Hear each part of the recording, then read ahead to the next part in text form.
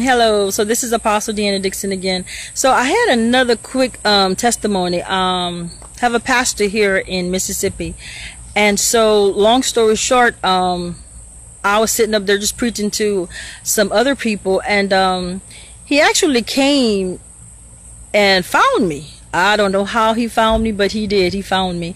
And I tell you, that man stopped me and he said, who are you? And of course I told him, and he's actually affiliated with Bishop, I think, no, actually Apostle Wiley in Detroit, Michigan. Well, anyway, I was just astounded how this man, and understand this is not about me, but how I was astounded how this man, he came looking for me, and he ended up finding me. He knew what kind of car I was in and everything. And I tell you, he said, I just want you to pray with me. He said, I just want to feel the power of God again in my life.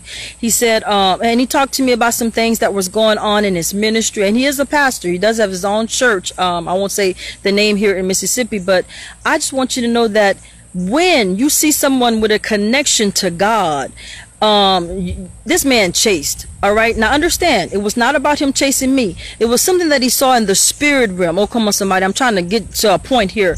We have to stop allowing ourselves to be stopped by the natural and going to the supernatural. God is doing something in these latter days, and the reason why the church is missing it is because you're not in the spirit to start with. Oh, come on, somebody. It is time for the church to get out of church. Come on, somebody. We the church, we're the temple. What am I saying? God is trying to put everybody back into perspective.